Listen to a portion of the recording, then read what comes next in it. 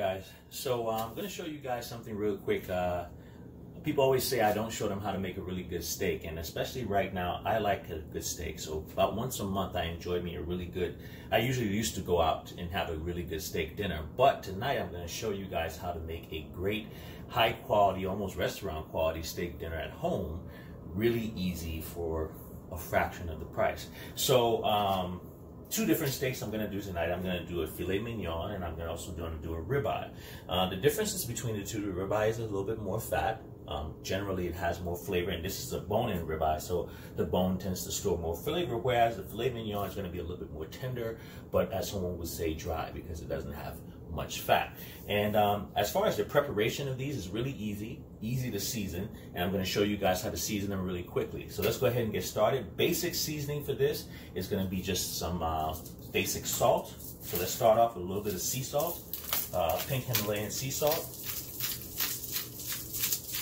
Okay. I'm going to do both sides. And when you season your steak, remember that you get all the sides as well. So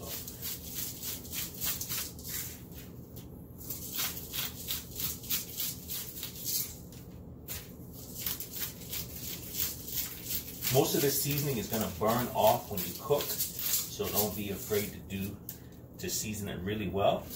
All right.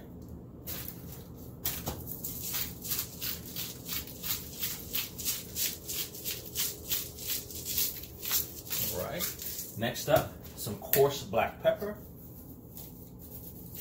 and you can be very generous with that as well.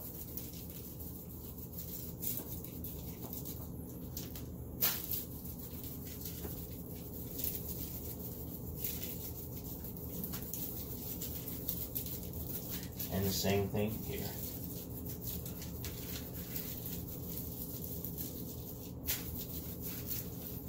All right. Now, basically, this would be all you would need as far as seasoning. Okay, just basic black pepper and salt. But sometimes you might want to add a little rub. Today, I'm going to do a little rub on mine. So you can go ahead and put a little bit of rub on it. And when you put the rub in, once again, the rub is usually going to have very little salt, but like I said, be generous with it. Make sure you get all the sides as well when you do the rub, because most of this is going to burn off. Okay, you want to kind of rub it in a little bit when you do it. All right.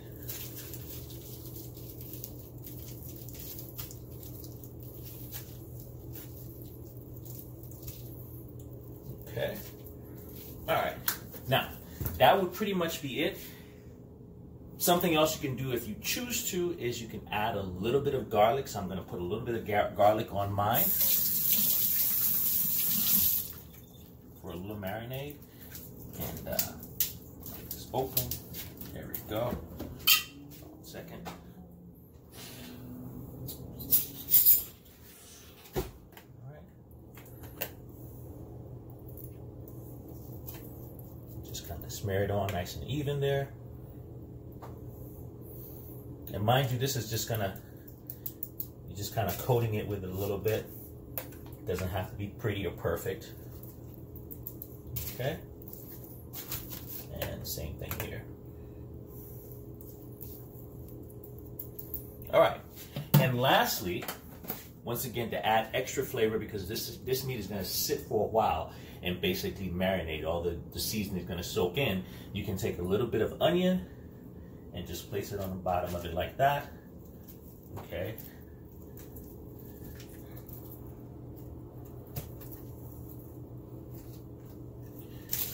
All right. And then you wrap your meat up and keep it room temperature. What you don't want to do is you don't want to have your meat coming in from the refrigerator when you cook. So room temperature meat is always best to go into a hot oven. Okay. Nicely done there. And then we go ahead and rewrap that. Stick this in the same package. And wrap it. And let it sit for about an hour or so. I'm going to use this one as well. And it'll be ready to cook in a little bit. Now here's the thing about, once again, I always tell people about meat. Meat is not your problem. It's processed meat. So whenever I buy meat, I buy grass-fed, I buy high-quality meat. Once again, this is a pretty big meal for me, but given the fact that I don't eat meat very often, and I didn't eat meat yesterday, nor will I probably eat meat tomorrow, once again, a good steak is not going to kill you. As a matter of fact, it can be very healthy for you, especially if you pair the right things. So once again, we're going to let this sit for about an hour or two, and then we're going to come back and show you how it's done in your own oven at home. So now we're back. Our meat has now marinated for about an hour or two. All right, so I'm going to go ahead and unwrap it really quickly. All right, and once again, this is now at room temperature. My oven is now preheated to 500 degrees. And so now what I'm going to do now is going to place my steak in the oven at 500 degrees. And we talk about pairing meats. Once again, a lot of people don't realize, traditionally people eat steak and potatoes. Well, that actually is really not good for your body. And I've made a post that actually addresses that, so you can go and check that out. But what I'm going to pair my steak with is something like asparagus. You want to pair your steak with a non-starchy vegetable. So sometimes people think, oh, potato is a vegetable. No, you want a non-starchy vegetable like asparagus, Brussels sprouts, spinach, etc. Because when you put it with starchy vegetables, it actually nullifies and actually retards your body's ability to digest and stuff like that, and can actually cause issues, because then the meat doesn't really digest really well, and then it goes down into your large intestine, your colon, and actually putrefies. So you don't really want to do that. So really, you want to eat it with more non-starchy vegetables. So let's go ahead and get this in there really quickly. So hold on 1 second. Let me go ahead. I have my cast iron pan in there, preheated at 500 degrees. So we're going to go ahead and toss this in. There we go. And as you can see, take our steak and we just toss it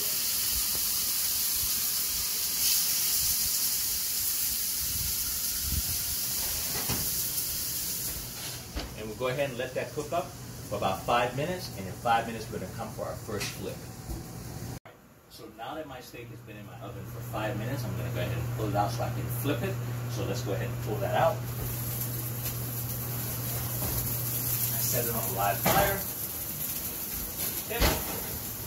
Let's go ahead and flip it. You can see it's already starting to char. All right. Now I've made some garlic butter with some fresh rosemary. I'm going to go ahead and pour that on.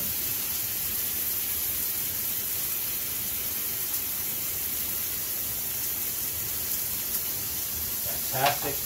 Now what I'm also going to do at this point is I'm going to go ahead and toss my onions in there so they can caramelize.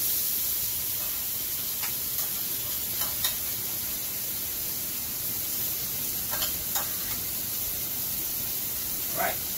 And last but not least, once I put my steak in the oven, let's go ahead and get that done now.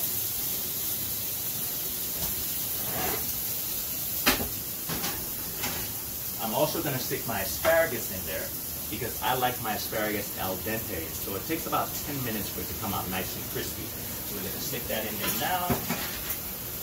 All right. Now, if you like your asparagus a little bit softer, then you can put it in the beginning.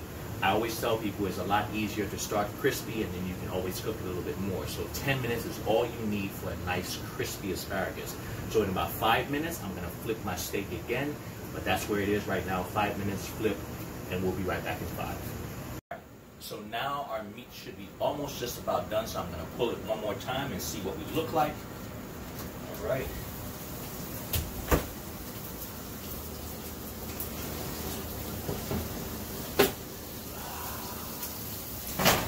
Go. Let's turn it one more time.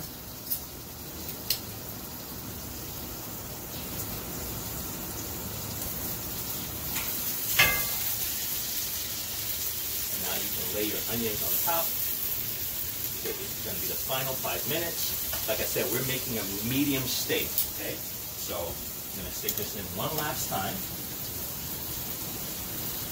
for about 3 minutes.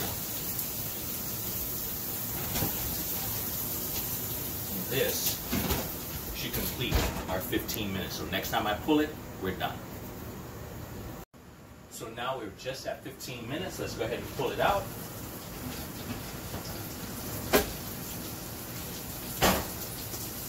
right. Asparagus stays in there for a quick second, and we should have a nice medium steak. Whenever you pull your steak out of the oven, caramelized onions on the side. Whenever you pull your steak out of the oven, you should let it sit for about 5 minutes and let it rest. Now we're going to check our asparagus and see what our asparagus texture is. Okay. Now, if your asparagus is a little firm, which these ones are, what you could do is you pull them and toss them into your pan to finish them off.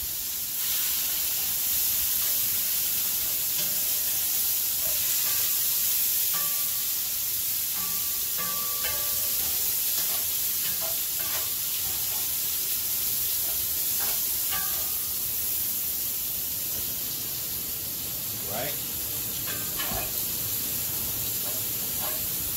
So like I said, I like my asparagus kind of crispy. So we'll go ahead and pull them now.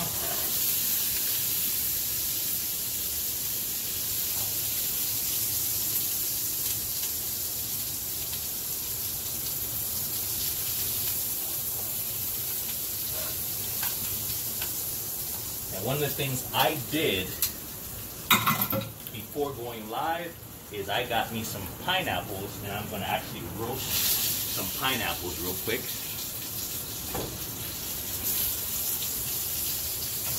All right, and we're going to let this meal sit for about 5 minutes while the meat rests before we cut it.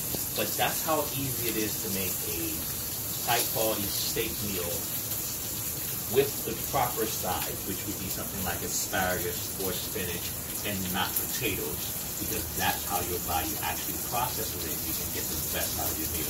Thank you guys for watching. Let me know how you like it, and leave me your questions in the comments. All right.